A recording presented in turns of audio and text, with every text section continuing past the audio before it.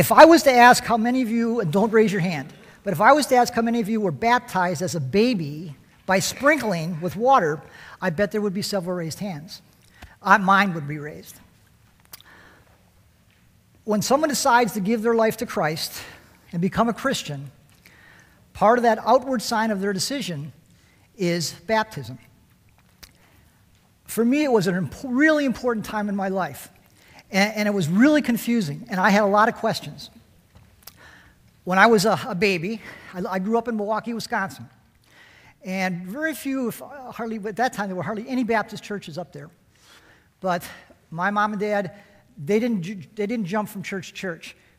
We found a church, stayed at it, and we were there until at least I was 23 years old.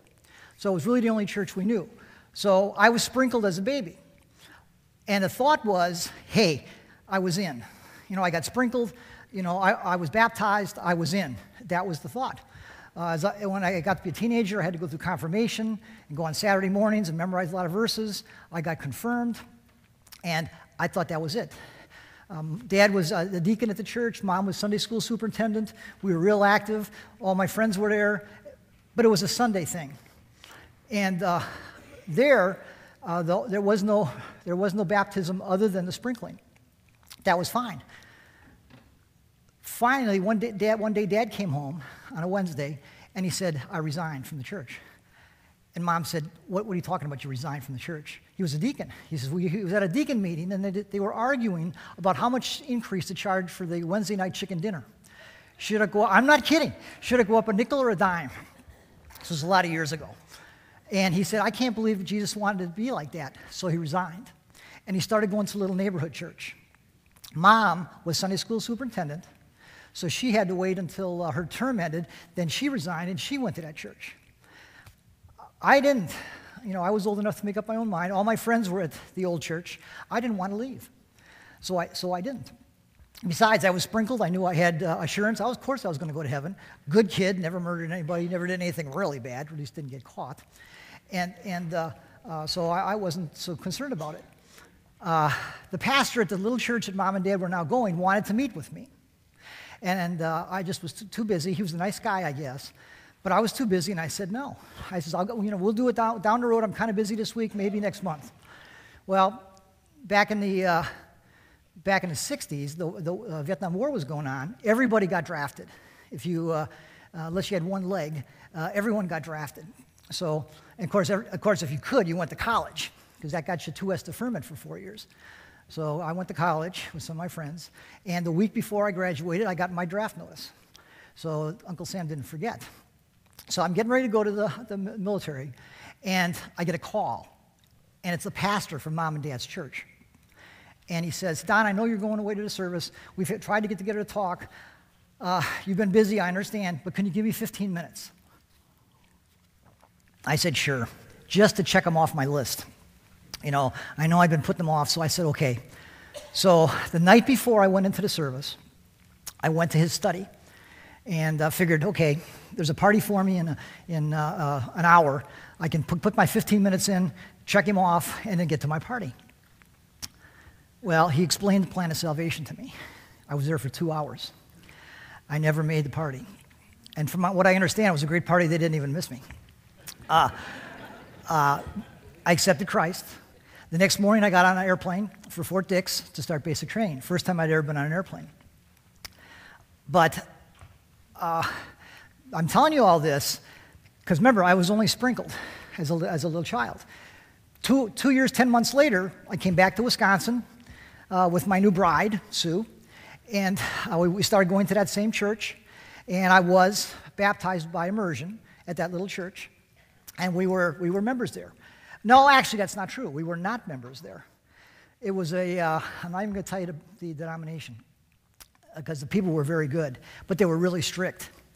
I had to go before a panel. I was very active in the church. Were you in the choir in that church? I can't remember. In Milwaukee. Okay. But I was very active. I taught I was working with youth at something called Brigade Boys. We did a lot of different stuff. It was a great church, great people. But I went before the board, and they said, first of all, do you dance? You can't dance, and you can't drink. Well, my dancing was really bad, so I didn't have a problem with that. But hey, I'm from Wisconsin, and there's a few breweries in Wisconsin, and pretty much everybody drank a little bit. You know, I certainly didn't believe in overdoing it, getting intoxicated, but I says, wait a minute, isn't there some passages in the Bible where Jesus was drinking wine? I says, why would I think that's wrong? So I wouldn't say that I felt that drinking was wrong, and I never could be a member.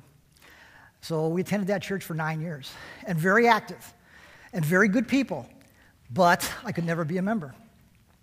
After 10 years in Milwaukee, the company that I was with transferred me, and we went to St. Louis, and I got a nice promotion. And we're driving down, there's 270 goes around St. Louis, if you're familiar with that, and on the south side of that 270, there's a church, big steeple right on the frontage road, and we saw it. I asked Sudi at her name, how did we end up going to that church? Different denomination. We stopped there. It was a Christian church. So talked to the pastor a few minutes. He immediately could realize that we were Christians. Great. We were involved in the church. I don't remember I don't think there was any baptisms there at all at that particular church. Didn't make any difference. So I was involved in the church. We were members of that church. Could do a whole bunch of things. We were there for 3.5 years. Got transferred again. Went to Memphis. That's where the problems came in. Here I'd been a member of the church in St. Louis. We were active. We were doing good. Went to Memphis. Tremendous community. A tremendous church ethic there. Our church was not just a Sunday thing. It was an everyday thing. I'd never lived in the South, and it was really amazing how many things went on there. Went to a church, Southern Baptist church in Germantown, which is a suburb of Memphis. Dr. Story was the pastor there. Excellent church. However, we talked. He knew I was a Christian, but I'd not been baptized as a Baptist. I says, wait a minute, I was baptized. I was baptized way back in Milwaukee, 12 years ago. I've been a member of a church in St. Louis. I've been very active in the church community. There's no question that I'm not a Christian. He says, but you got to be baptized here if you're going to be active in the church in Germantown, Tennessee. So it was a problem. The first church we went to in Milwaukee, sprinkling. The second church the second church, they would allow me to be, I was immersed in Milwaukee, but because I couldn't dance, I didn't care about the dancing, but I didn't agree with some of the rules, I couldn't be a member. Then the church in St. Louis, again, there weren't any baptisms there. I was a member. But in Tennessee, I had to be baptized again. So that's when I started having a lot of questions, and I decided I wanted to see what Scripture really said about all this. Some of the questions that we're going to look at today that I ask, what is baptism? When should you be baptized? Can you go to heaven just by being baptized? And why should you be baptized? And maybe the most important thing, what does Scripture say? Because, hey, if it's in Scripture, I know it's going to be right. So that's what we're going to take a look at. First of all, what is baptism? What is baptism? The word baptize comes from the original Greek word baptizo. Baptizo. Baptizo is a term used in the first century for immersing a garment first into bleach and then into dye, both for cleansing and changing the color of the cloth. So you immerse the garment first into bleach, then into dye, both cleansing and changing the color of the cloth. When you process cloth to change its color, you were said to baptize the cloth. That's where that word comes from. Note the similarity in today's baptism with the symbolic acknowledgement of our cleansing and becoming a new person in Christ. But it started with baptizing cloth, bleaching it, and changing the color. There are 3 New Testament words related to baptism in water. The one we just looked at, baptizo, means to immerse or dunk.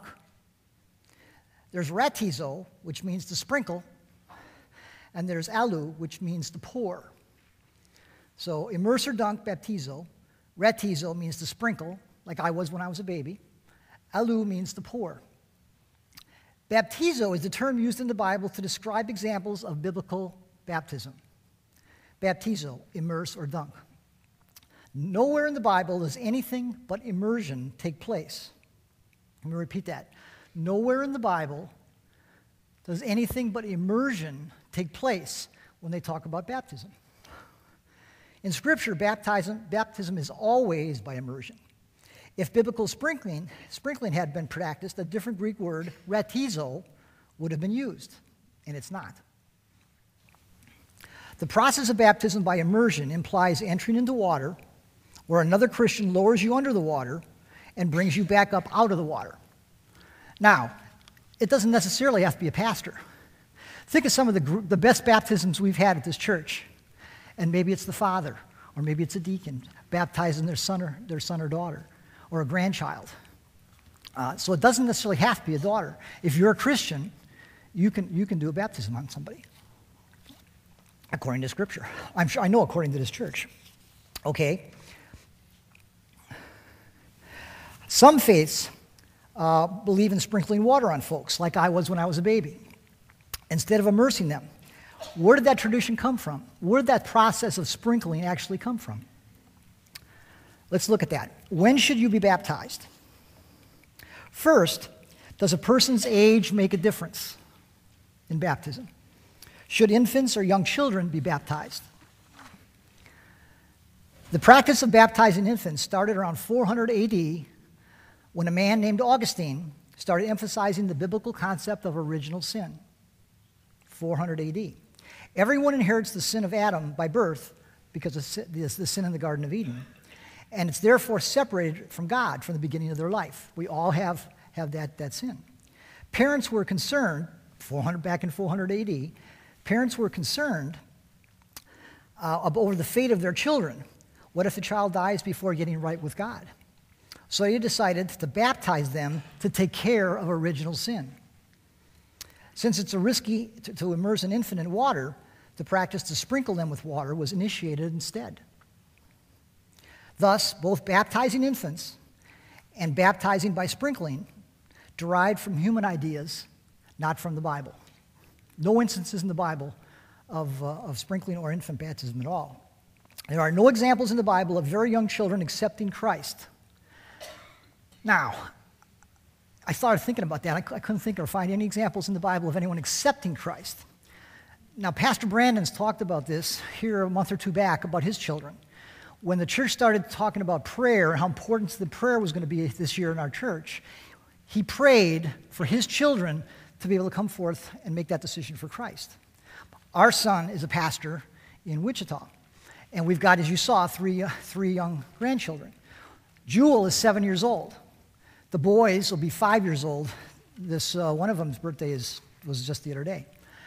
So one is 7, one is 5. The 7-year-old Jewel, the little girl, wants to accept Christ. Nick, my son, who's a pastor in Wichita, said no. And she wanted to accept Christ because her friends are accepting Christ. And Nick and his wife, Liz, want to make sure that when that decision is made, they understand what it means to accept Christ. Before they say, yeah, let's do it, you can be baptized, you can accept Christ, be baptized, because her friends were being baptized and accepting Christ. Brandon said the same thing up in Sanctuary here a month or so ago. And of course, now we know that 2 of his children have made that decision and have been baptized. So there are no examples in the Bible of very young children accepting Christ. A child is safe in the arms of God until they understand what it means to be saved by accepting Jesus as their Savior. Let me say that again. A child is safe in the arms of God until they understand what it means to be saved by accepting Jesus as their Savior. God won't judge a child for something they don't know or understand. Thus, only adults and children who fully understand what it means to personally accept Christ are candidates for baptism. How does our church deal with children? Well, those are some of the best ceremonies ever. Our church, I'm sure you've seen several of them. The mom and dad are up there with their newborn child, and the child is consecrated or dedicated, not baptized. Consecrated, and what does that really mean? That means we pray for the parents, we pray for the children, that they grow up in the nurture and admonition of Jesus Christ. But as a little baby, that they got to come from time of reason. My 7-year-old granddaughter isn't quite there yet. So it takes a while for them to get to the point where they'll understand. But that's how our church does it. Do we baptize children? Little children, babies? No. Do we sprinkle? No. Okay. No water is involved with small children. Okay, second, When in the process of accepting Christ, should you be baptized? When in the process of accepting Christ, should you be baptized? Should I get baptized immediately as a part of accepting Christ, or later as a follower of Christ? If we look at different denominations, they handle baptism differently. Some denominations don't believe in immersion, just in sprinkling. But in some denominations, it even varies based on the church. One church in a denomination might believe in one practice in one way. The same denomination, a different church, could practice another way. You don't see that consistency overall. Different churches have different philosophies. Some churches say baptism is an outward sign of an inward grace, so it can be done later. Baptism is an outward sign of an inward grace, so it can be done later. Or you need to grow in Christ, become good enough before you're ready to be baptized. You need to grow in Christ, become good enough before you can be baptized. Some churches, that's their philosophy. Or to join our church, you have to be baptized into our church. Like that was the situation with the church in Germantown that we attended. Okay. The problem with all these ideas is they're in conflict with the Bible. All of them. All the ones I mentioned, they're in conflict with the Bible. We're going to look at a couple of biblical references. And if you've got your Bible, turn to, and I'm going to read you some of these. I didn't put them on a screen because there's one that's really long. I really like it, so you're stuck listening to it. But most of them are short. The first one is on Pentecost. You can see the list up here. The first one is on Pentecost. That's Acts 2, chapter 2, verses 38 to 41.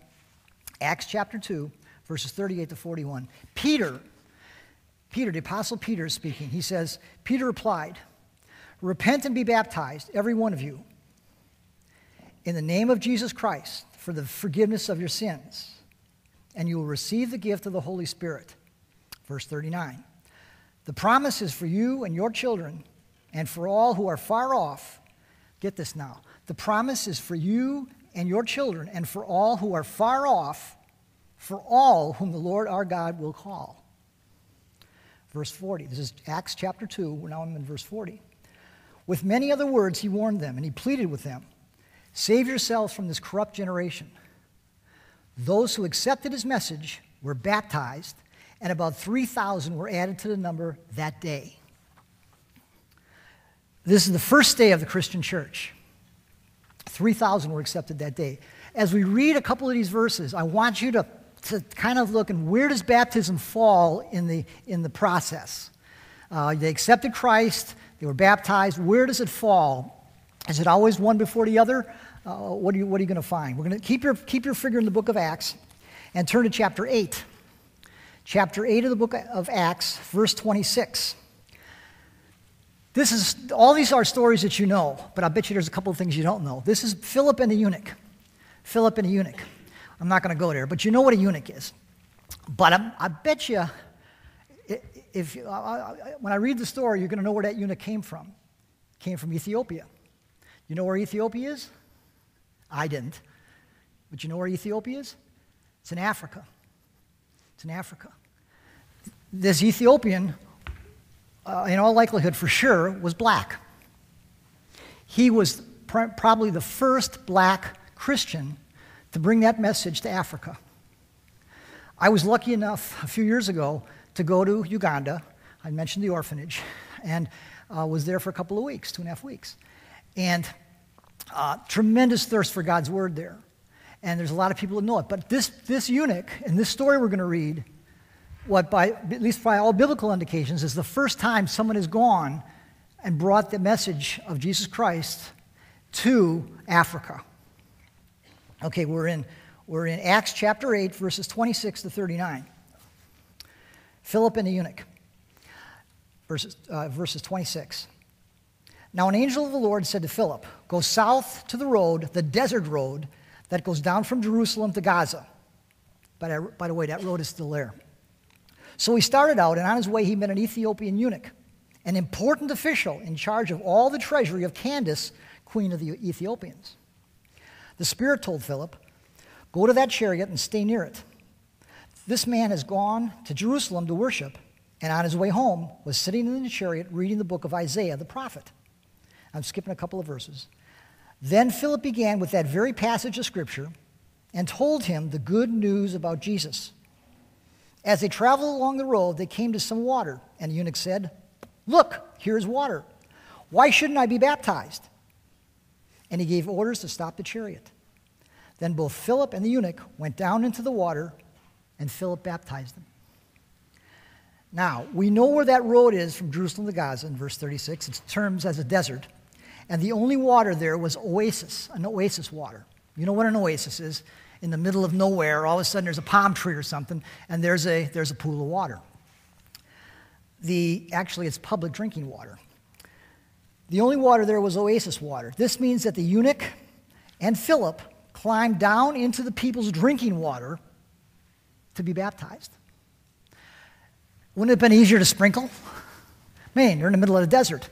Little sprinkle, if that would have done the job, rantizo would have been used. But no, baptizo is the word that's used. They were immersed right in the middle on that desert road, right in the middle of that oasis water, with all those people with their jugs looking, saying, "Oh, I hope he took a shower." You know. Okay, Philip, next one we're going to go to is Paul. Acts chapter 9, only a few pages away. Verse 27. Then Ananias went to the house and entered it. This is Acts chapter 9, verses, I said 17, I'm sorry, I said 27. Acts chapter 9, verses 17. Then Ananias went to the house and entered it, placing his hands on Saul, he was known as Saul then before Paul, and said, "Brother Saul, the Lord Jesus, who appeared to you on the road to Damascus, as you were coming here, has sent me so that you may see again and be filled with the Holy Spirit." Immediately, something like scales fell from Saul's eyes, and he could see again. He got up and was baptized. Okay, the last one we're going to look at, and this is one of my favorites. Cornelius, the Roman centurion. This is in Acts again. Turn to chapter 10. Cornelius was the first non-Jewish convert to Christianity. The first non-Jewish convert to Christianity. What's someone called who's not Jewish, generally? A Gentile, right. Anyone who's not Jewish, it could be Greek, could be Roman, is called a Gentile. So, obviously, the Roman centurion, Cornelius, wasn't Jewish. But there's such really good truths in this verse. I'm at Acts chapter 10, verse 1. We're going to read a little bit here. At Caesarea, there was a man named Cornelius, a centurion in what was known as an Italian regiment. The regiments had 1,000 men in them. Each one had a different name. This was called the Italian regiment. The regiment was broken into six divided by 6, and each centurion had a sixth. So he had a minimum of 100 and some odd men. Verse 2, he and all his family were devout and God-fearing. He gave generously to those in need and prayed to God regularly. Okay, was he a Christian? No. But was he a devout? Yes. Was he God-fearing? Yes. We're devout. We're God-fearing. We know a lot of folks that are, but they're not Christians. Neither was Cornelius. He gave generously to those in need and prayed to God regularly. One day at about 3 p.m, Cornelius had a vision. He distinctly saw an angel of God who came to him and said, "Cornelius." Cornelius stared at him in fear. "What is it, Lord?" he said. The angel answered, "Your prayers," listen to this part, "your prayers and gifts to the poor have come up as a memorial offering before God." This is verse 4. Have you ever thought about your gifts, your tithes, your offerings, going up as a memorial to God? A little scary, isn't it? Verse 5. Now send your prayers and gifts to the poor have come up as a memorial offering before God. Verse 5. Now send men to Joppa to bring back a man named Simon, who's called Peter. He's staying with Simon the tanner, whose house is by the sea. Then the angel who spoke to him, when it was gone, Cornelius called 2 of his servants and a devout soldier who was one of his attendants. He told them everything that had happened and sent them to Joppa to find Simon. About noon the following day, as they were on their journey and approaching the city, now it moves on to Peter. Remember, Cornelius sent 2 guys to find Peter. But what's so interesting, particularly for us, because there's Jewish people in this room, but most of us are Gentile. Look what happens right before the soldier and the two attendants get to Peter's house. About noon the following day, as they were on their journey and approaching the city, Peter went up on the roof. Peter went up on the roof to pray. He became hungry and wanted something to eat. And while the meal was being prepared, he fell into a trance.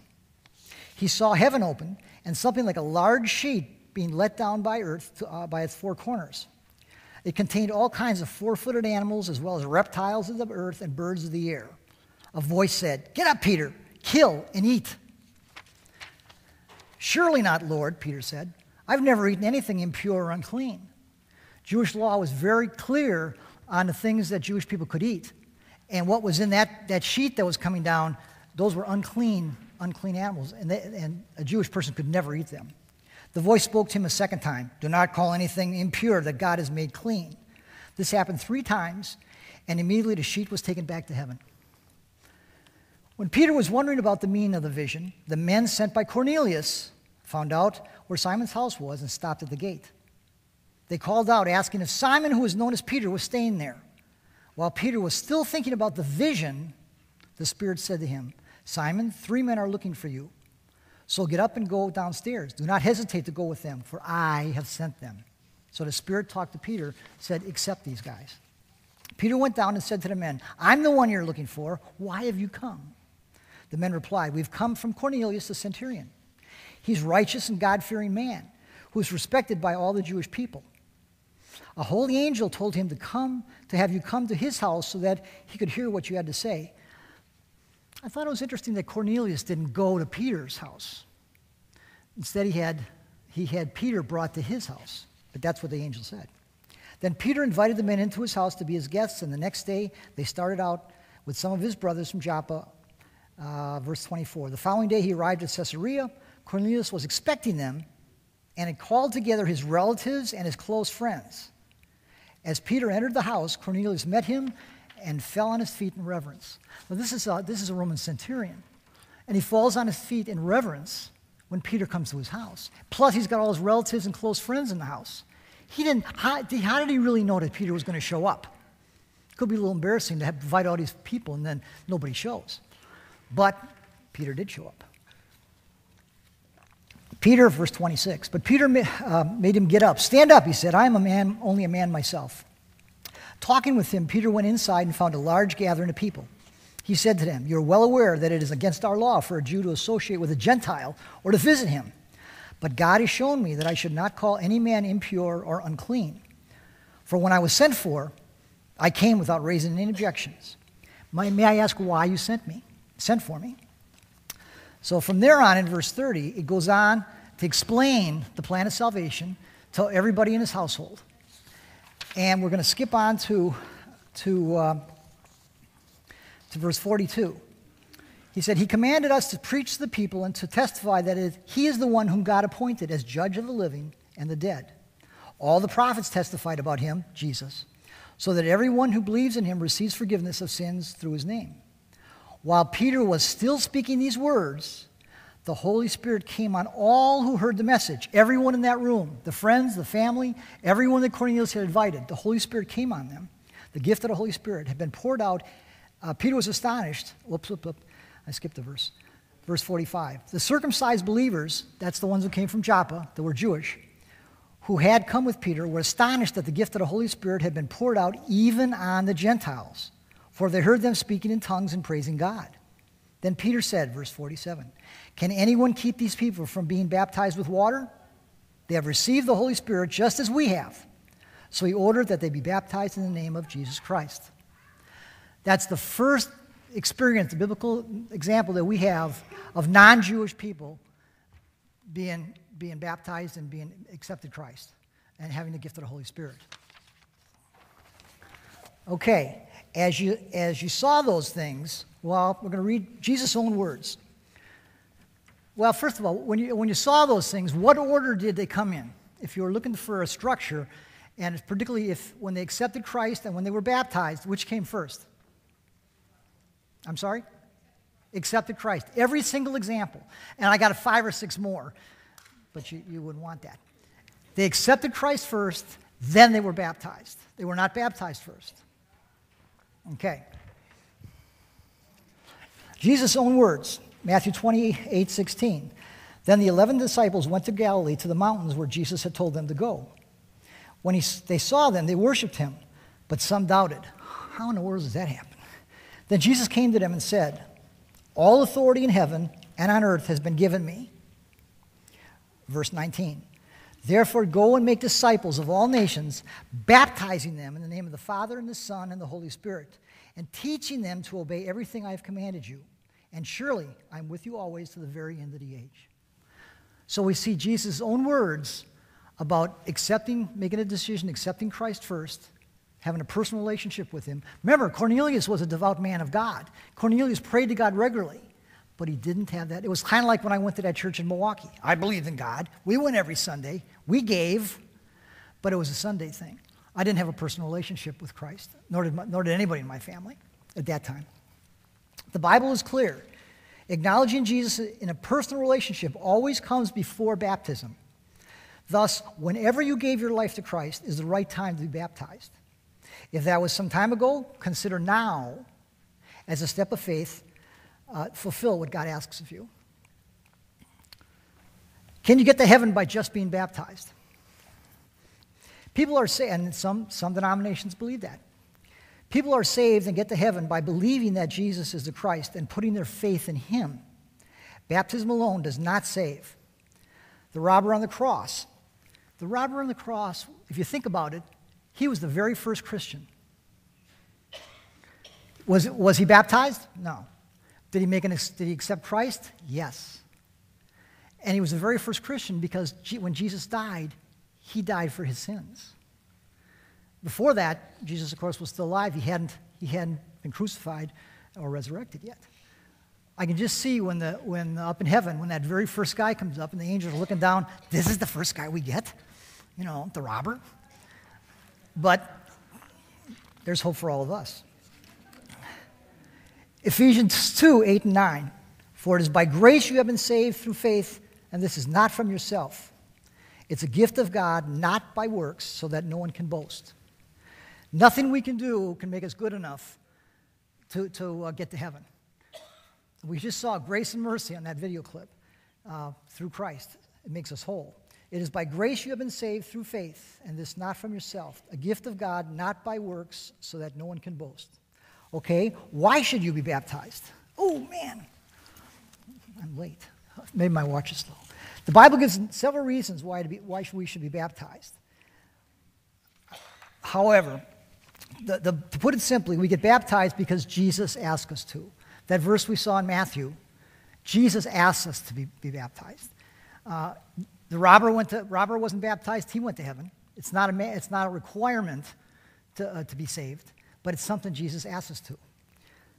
What if you accepted Christ, became a Christian, and were baptized by immersion while in another faith, like I was? That's called, and this is the real word, alien immersion. Alien immersion. That's actually the technical. That's actually the term. If you accepted Christ, became a Christian, and were baptized by immersion while in another faith. At this church, you'd be considered baptized and accepted as a member and fellow believer. The church in Tennessee, that's not the case. But here at this church, at First Baptist Raytown, if you were baptized, accepted Christ, and were baptized in another faith, and came here, you'd be accepted as a member. Was Jesus baptized? Yes, by his cousin John the Baptist. But why? Billy Graham was asked that question, and here's how he answered. Why did Jesus seek out John, John, of course, his cousin, and baptized him by the Jordan River? Matthew 3:13 and 17. The reason is because Jesus, who was the sinless Son of God, took upon himself your sins and my sins and the sins of the whole human race. Just as he didn't have to die, so he didn't have to be baptized until he became the bearer of all our sins. This he did by coming to earth for us. Again, Billy Graham's answer. From the very beginning of his ministry, Jesus demonstrated that he was the promised Messiah, and in the words of John the Baptist, the Lamb of God who takes away the sin of the world. His baptism was a sign of this great truth, and it was confirmed immediately by a voice from heaven saying, "This is my Son, whom I love, with whom I am well pleased." Matthew 3:17. No, Jesus didn't need to repent, but we do, for we have sinned and our only hope is Christ and his sacrifice for us. Have you opened your heart and life to his forgiveness and his cleansing power? I certainly hope so. If not, examine it and get it right today. Okay, we're just about done. Dunk or sprinkle? These are some of the truths. What is baptism? When should you be baptized? Can I go to heaven just by being baptized? And why should you be baptized? Now you know what Scripture says. I hope that today's discussion has made the question of baptism a bit easier to understand. It's clear we're baptized to publicly acknowledge our identification and life commitment to Jesus Christ. Baptism provides the evidence that all Christians, without discrimination as to color, race, sex, age, or class, share the grace of Jesus Christ. To put it simply, we get baptized because Jesus asked us to. It's an outward sign of an inward decision that we made. Jesus' last words before he left: therefore, go and make disciples of all nations, baptizing them in the name of the Father, the Son, and the Holy Spirit, and teaching them to obey everything I've commanded you. And surely I'm with you always to the very end of the age. Well, now you've heard the what, the when, and the why. The only question left to ask is, what will I do now? And that's between you and God. Let's close with a prayer. On behalf of Dan Hurst and the Open Class, we want to thank you for watching. We hope it was a blessing.